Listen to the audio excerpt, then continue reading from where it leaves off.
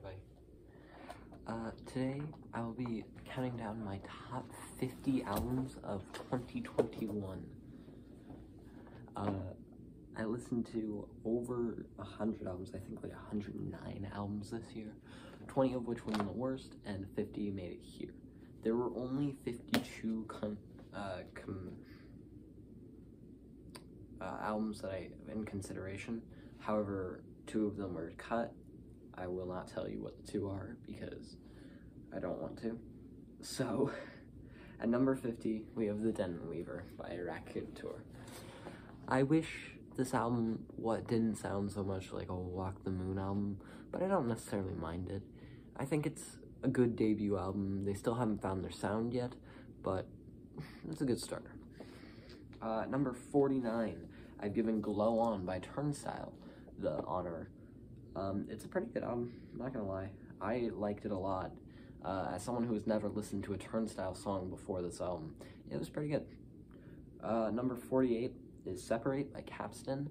Oh, I nearly didn't listen to this album, and then I realized I had already listened to 3 of the songs, so I might as well just finish the 10-song album. It was pretty good. Only a couple songs I'd skip, but otherwise, yeah, I liked it. At number 47 is Sling by Clairo. This was a viewer-requested album, actually, and it was nice. I liked it. I wish it was, I don't know, I wish it was a bit like her other album, Immunity, which I did listen to after this and realized it's so much better, but, you know, it's still good. Number 46, I've decided to give Optimist by Phineas this position. I liked it. The production was definitely the best thing about this album. There are a couple of artists I'd like to see him work with. I'd like to see him work with Lana Del Rey. I think that'd be an interesting pair up. Taylor Swift, even. I don't know, Billie Eilish, or, what's the other one I was gonna say? I don't know. Billie Eilish one was a joke. I know there's gonna be someone who comments like, he already worked with Billie Eilish, shut up. Number 45 is This Is How the World Ends by Ends-Badflower. I listened to this a couple more times after the review, and I ended up the songs that I liked, I ended up loving, and the songs that I disliked, I ended up hating, but that's alright, because the liked songs outweighed the other ones, so that's okay. Number 44, I've put Below by Beartooth. One of the best metal albums this year by far, has some of the best metal songs this year by far. Yeah, I don't know. Number 43, I have decided to put Scaled and Icy by 21 Pilots. Fun fact, this is the only album I own 2 variants of. If I wasn't, you know, not at my house, I would show you, but I can't. I'll show you in the vinyl update, I guess. I don't know. Pretty good album. I'd skip a couple songs, but other than that, pretty good. Number 42 is,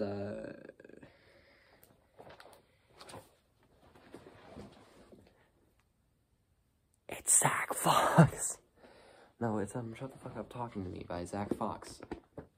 This was a great mixtape debut album, I don't even know, but it was funny. Some of the lines audibly got a laugh out of me. It's a good album. I liked it quite a bit. At number 41, I've decided to go with Screen Violence by CHVRCHES. Another band I hadn't listened to much of. I guess I'd listened to, like, He Said, She Said before the album, but that was a single, so I guess I don't count that. But no, this album was very good. I didn't have high expectations for it, but it was still really good. Number 40, I'm gonna give Van-Weezer by Weezer. This was the Stadium Rock album of the year. I liked it for the most part. Most of the songs were really stupid, but I like the stupid songs that Weezer does. One More Hit has got to be one of the best songs Weezer has ever made to date. It's not going to be in the 50 best songs just because I realize that 2 other songs on the record are better, A, and B, I only really like it because of the pre-chorus. But yeah, it's a fine album.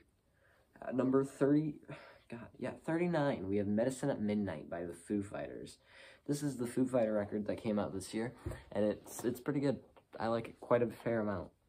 It definitely I didn't listen to the Foo Fighters much before this. I'd listened to the debut and Everlong, but this made me check out more of their discography, and I'm really happy about that. Wasting Light is a good album that I would have never checked out otherwise.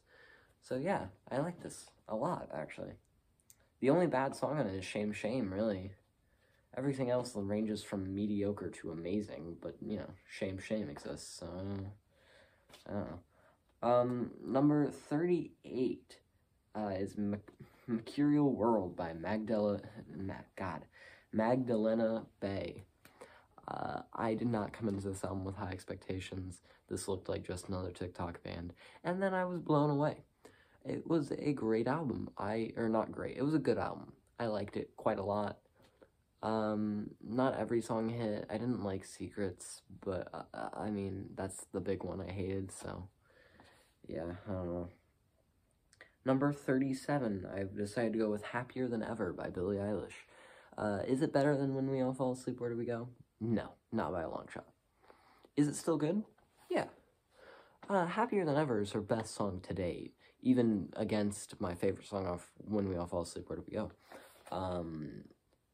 You Should See Me in a Crown, and even Bury a Friend. However, Happier Than Ever is just an incredible song.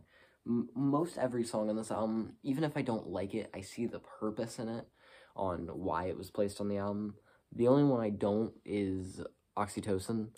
That's the only one I don't see the purpose, and I don't like it very much. But other than that, I think every song has a place on the album, and I really like the album. It was very close for me. At number 36, we have none other than Draw Down the Moon by Foxing. This is such a good album. 737 and Where the Lightning Strikes Twice and the Y song, Speak with the Dead, are the 3 best tracks on this album, and they're also the 3 of the best tracks of the year, by far. I had a hard time picking one to go into the top 50 best.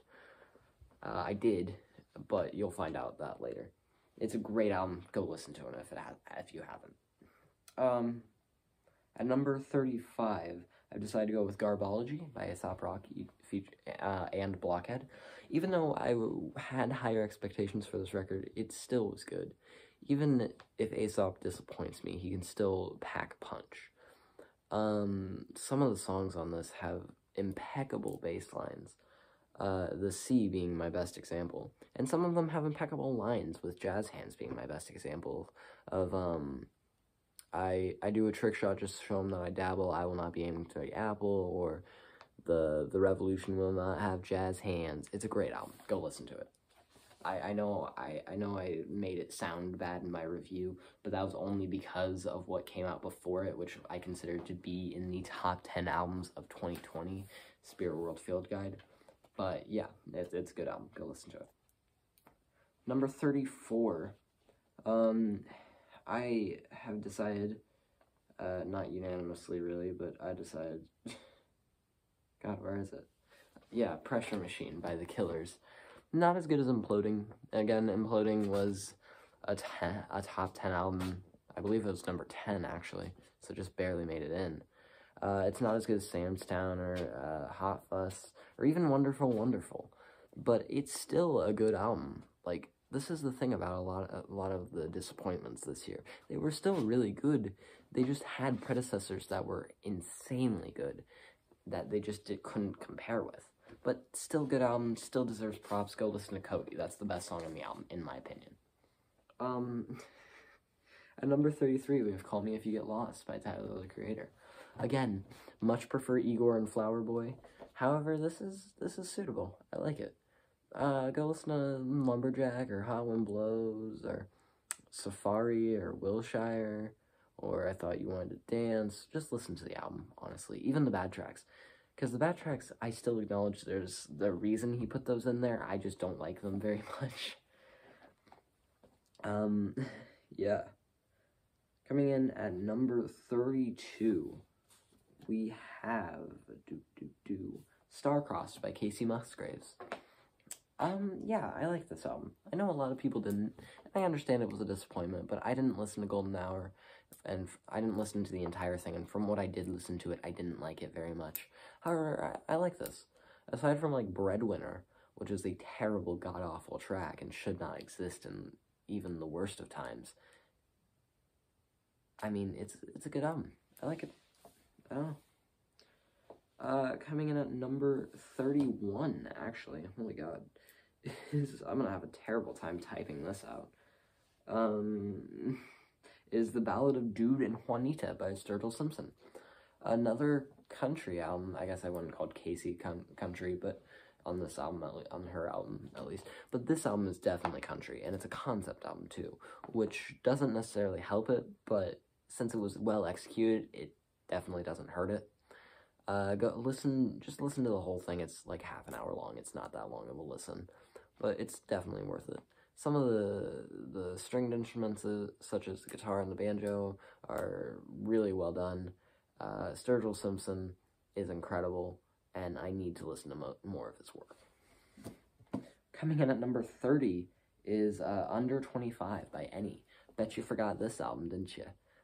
I kinda did. I listened to oh god, what's it called? Peng Black Girls, maybe?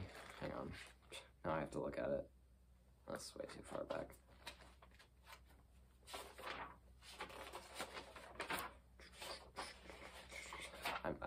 I'm very sorry for existence. But yeah, Peng Black Girls a lot. I listened to Same Ol' a lot. But this album was really good. She has room for improvement, but this is a solid intro to her, I think. Yeah. Coming in at number 29, I have made an executive decision. I've made an executive decision to put Cavalcade by Black MIDI.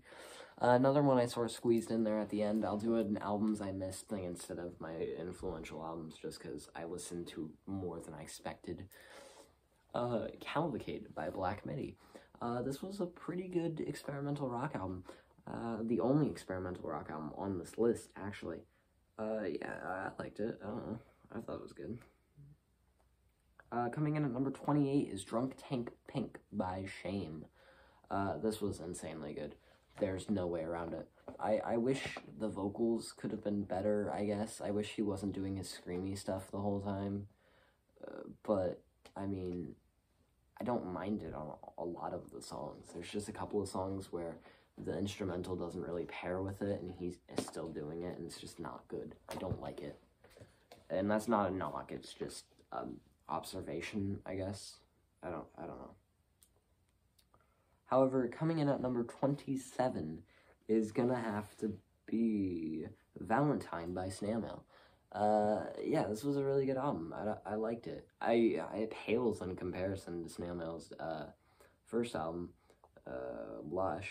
However, I mean, it's still good. I don't see the issue in it.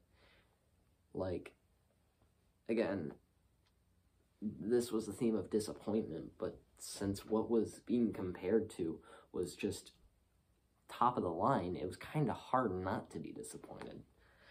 You know what I mean? I don't know, man. Coming in at number 26, however, I have made the executive decision. I've made the executive decision to put The Revenge of Hobo Johnson by none other than Hobo Johnson on this list. Hobo Johnson, the only artist this year to get both a worst list and a best list mention.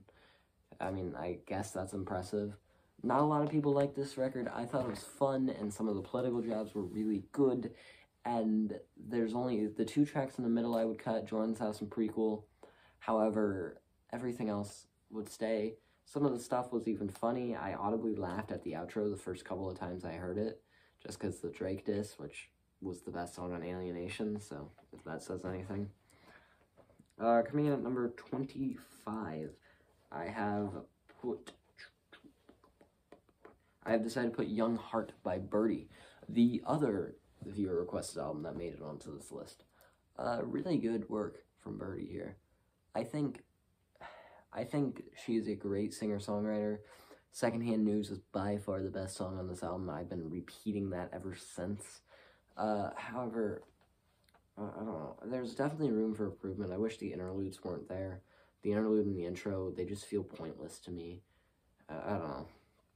But those are little grievances, you know what I mean? Number 24 is If I Can't Have Love, I Want Power by Halsey. This is an incredible album. I mean, like, Halsey went into a rock era, which I sort of expected, especially her coming off of Forget Me Too by MGK, and it being the best received song on that album.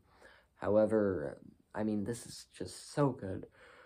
Oh god, I'm so sorry. This album, it has some of the catchiest bass lines, some of the best percussion, and some amazing guitars, paired with Halsey's self-imposed lyrics, either talking about love or talking about harm. And it's great. I love it. Go listen to it. It's very good. Number 23 is Vince Staples' self-titled Effort. I only really have one grievance with this album, and it's that there's too many interludes for a half-an-hour project. I mean, I do like the boy or the apple and the tree, but I don't know, it doesn't need 2 interludes. Vince should be able to put together an album, or at least a 9-song album of just 1 interlude and 8 songs, then it wouldn't feel as choppy. But I don't know. I don't know. Little grievance. Number 22 is The Turning Wheel by Spelling. I really try. The first time I listened to it was when Big Daddy Fantano gave it a 10. And I didn't really have any opinion on it. But then I listened to it again at the end of the year. And oh my god, it's very good. I don't know what I was missing out when I first listened to it. There's only a couple of songs I'd cut out. Emperor and the Egg, Boys at School. Yeah, but other than that, fantastic album. Go listen to it. It's very good. Number 21 is Sour by Olivia Rodrigo. My original review, I was wrong. This album grew on me like moss grows on cobblestone. It's a delightful piece of youthful energy, I think, that lays out a concept while being able to sort of break away from that concept intermittently with the intro, Jealousy, Jealousy, and the outro, which are 3 of the best tracks on the album too, if that says anything. Leaving Olivia Rodrigo room to continue sort of down that path with her next album, or she can do breakups again. I wouldn't really mind, honestly. Her way of writing lyrics and portraying what happened to her is astounding. I mean, even one of the tracks I don't like, 1 step forward, 3 steps back, it's still expertly written. I can't even get around that. The lyrics are still very good. It's the only thing for me is the piano. But the lyrics are still pretty good. Number 20.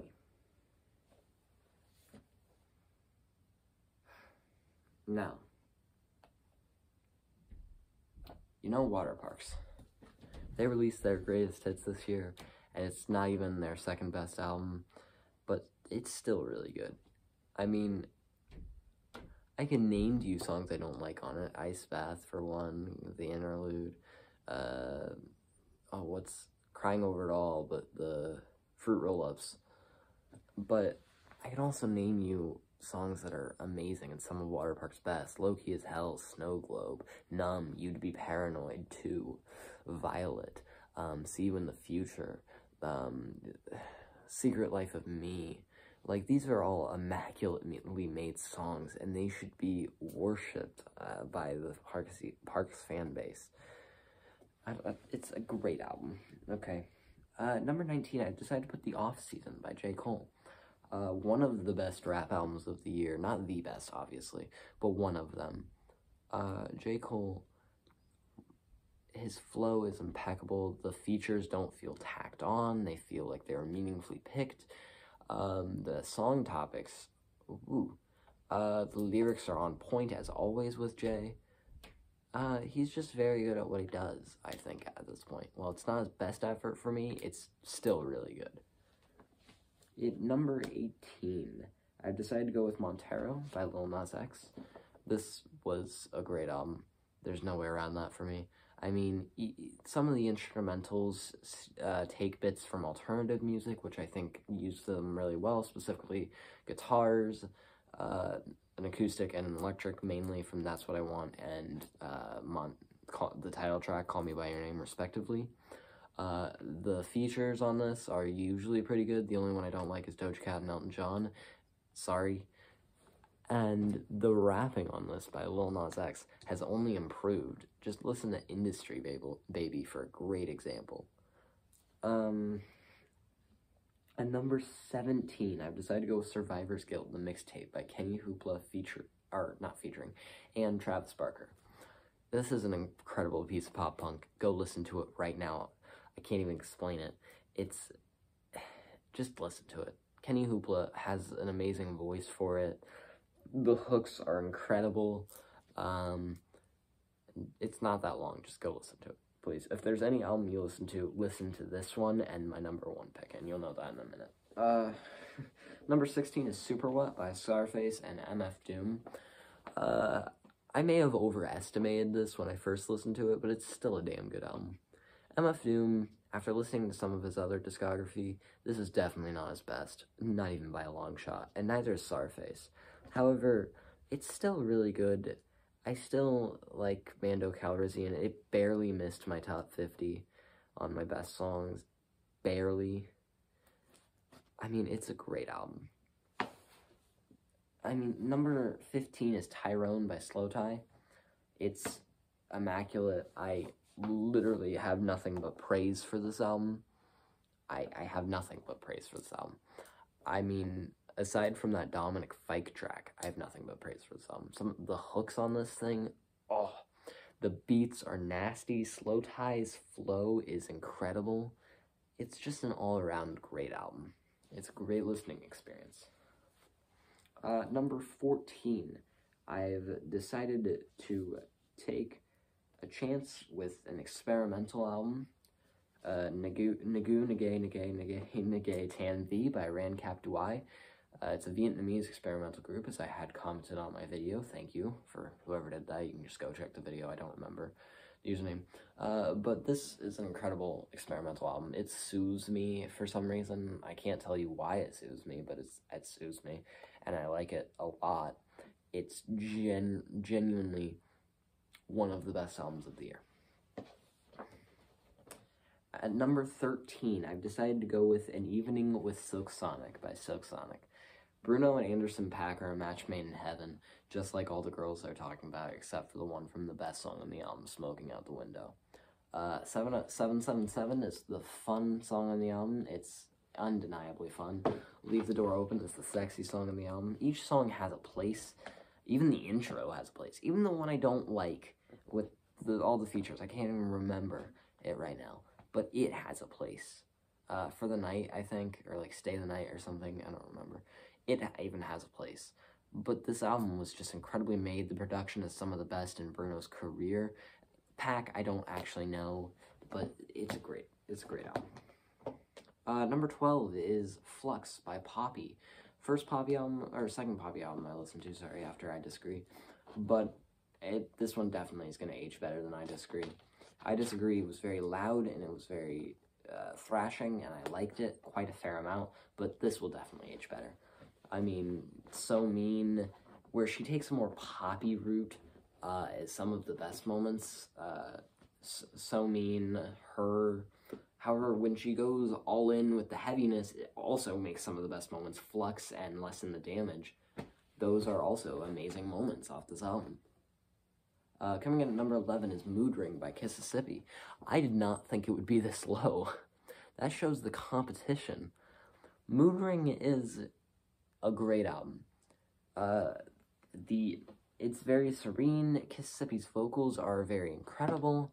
Some of the hooks are still in my head right now, especially We're So In Tune. That's such a good hook. I won't even spoil what my favorite song is off the album, because it's going to make the top 50, I can tell you that much. Number 10 is Earth is a Black Hole by Teenage Wrist. Didn't listen to it initially, but in my albums that I missed, I took a listen, and this is so good. It's very fun. It's a certain type of soft where it's loud. I don't know if that makes sense to anyone else, but it makes sense to me, so I'll say it, and I won't elaborate it on at all. In fact, I'll move on to number 9, which is Welcome to Horrorwood by Ice-9Kills. This should be no shock to anyone who watched the review. I love this album with all my heart. This is the best metal album of the year, and that is not a doubt in my mind. I mean, sure, I could have done without the stupid, not Worst Vacation, but the one before it. I can't even remember the freaking name. Is it Take Your Pick? I don't think it's Take Your Pick. In fact, I know it's not Take Your Pick, because I actually like that song. Oh my god. Like, I listened to it today. That's how much I like this album. But I can't seem to remember what the song was. Fly. That's what it was. God, I hate Fly. It's such a bad song. Oh my god. It's so bad. Don't listen to Fly. Everything else, though, take a listen. It's pretty good. I've even Assault and Batteries has grown on me, which I repulsed when I listened to it the first couple of times. But, damn, it's grown on me a lot. It's a really good album. It's immaculately made. The production is great. The features are perfectly picked. It's great. Jubilee by Japanese Breakfast. Another one that made into the batch of haven't listened to. But it made it this high up, so I don't know. It's a great album. It's a great album. I don't even have anything to say. Like, production-wise, it's melodic. It sucks you in. It's a vibe, but it's also sad and it hurts you. It's a great album. Number 7 is Roadrunner, New Light, New Machine by Brockhampton. I had a hard time picking a favorite song on this one because all of the songs were my favorite except for 2. I ended up going with, I won't tell you what I went with, but I'll tell you the 3 that were the top 3. Buzzcut, because Danny Brown is incredible, and no one's gonna argue that. Don't Shoot Up the Party, and The Light, because emotional, and the hook. Oh my god, I love the hook so much. Also the bridge. What's the issue? Why you gotta grab that pistol? Brockhampton demonstrates why they are one of the best hip-hop groups going. And while they might not be going for longer, they are going. And that makes me happy. Number 6 is, of course, OK Human by Weezer. Weezer, the only band to have 2 albums in the best list, which is better than Hobo's 1-1, so good job, Weezer. OK Human was an incredible album that even made people who hated Weezer just love it. I mean, the orchestra is definitely helped by Rivers' time at Harvard, where he studied classical music, but it doesn't really tackle against Weezer's usual instrumentals. In fact, Weezer is barely going down for them. Like, it's a match made in heaven. I love it. It's so good. Only song I'd skip is probably Bird with a Broken Wing or Everything Happens for a Reason, just because Everything Happens for a Reason is like 12 seconds and Bird with a Broken Wing isn't that good. But other than that, oh, this was such a good album. Number 5, we have Life in Your Glass World by Citizen. Only listen to this because ARTV gave it a perfect 5 out of 5, and I got close. I mean, it's a good album, don't get me wrong. I didn't click with it immediately, but after a second and third listen, it was very good. It's a great album. I love it. Number 4 is Nurture by Porter Robinson. I thought this was going to be a lot higher. Don't worry.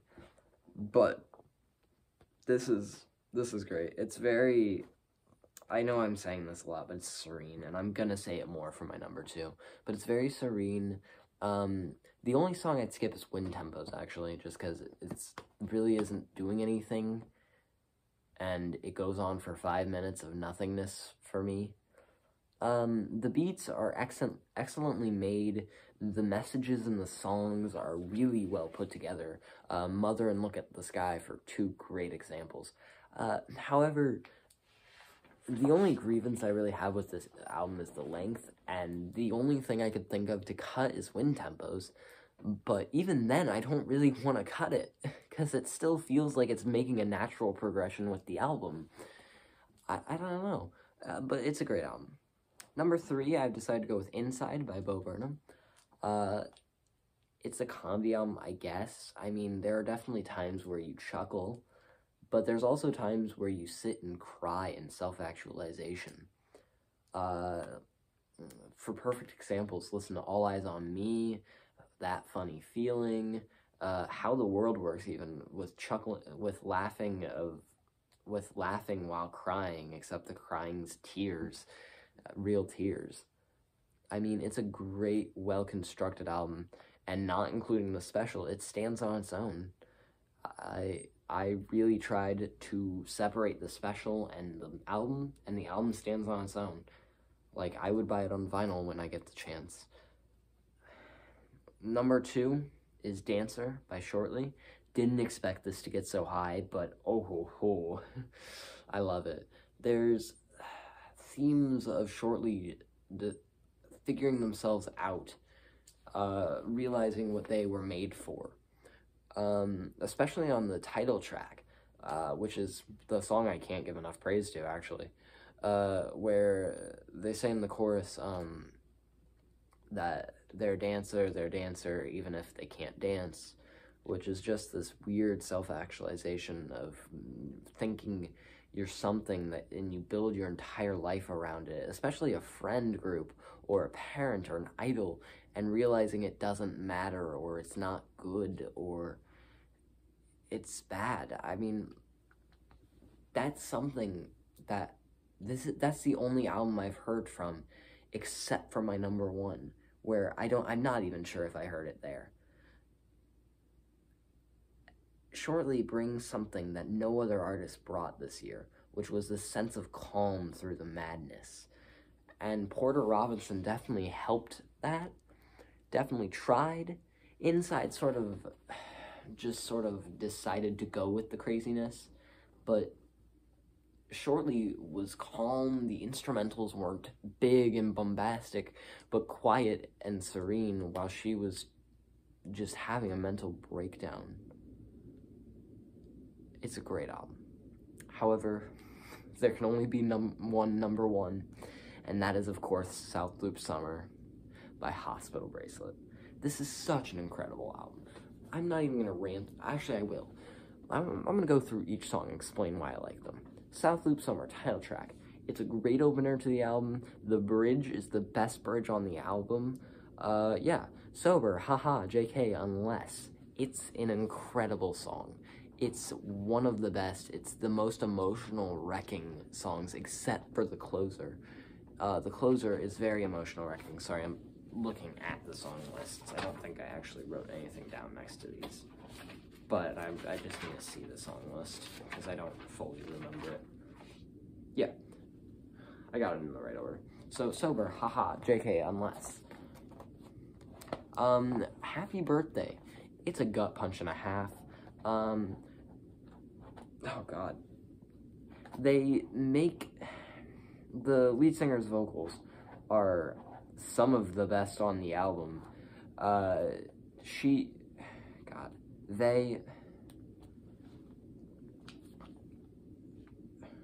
was I gonna say? Oh my god, I'm stupid. I'll come back to that. Give me a minute. Feral Rat Anthem. It's this pure moment of anger just coming up, where she tries to contain herself in the beginning, but you hear in the 3rd verse when she goes, you were juggling, or you sat there and juggled us, but even clowns are good at that, and yeah, okay, but fucking it up, where everything just explodes with that line. It demonstrates all this anger that's been bubbling up inside of themselves. Sheets vs. Wawa is this sad, emotional song about economic issues. Sour OG RPG is a nerd-loving fantasy about a love that you wish could happen, but it's just not in the dice. Ha. Summer Friends, just an amazing closer. I can't even spoil that. Just listen to Summer Friends. Better yet, listen to the entire album. Happy Birthday. I'm coming back to it. It's the best riff on the album. The best guitar riff on the album, by far. The chorus is really good. The bridge sort of, it doesn't offset it, it just makes me feel weird, but it's a good kind of weird, you know what I mean? Eric on this album, I believe that's their name. Eric just destroys everything while crying tears over it, weeping over cancer like their name was Chuck Norris. It's a great album. I'm sorry I said that, but it's a great album, and I highly recommend you listen to it. The next list will be the best songs of 2021, and then I will be doing albums I missed, as well as my plans for 2022. Thank you for watching. Have an amazing day, week, month, evening, whatever. I love you.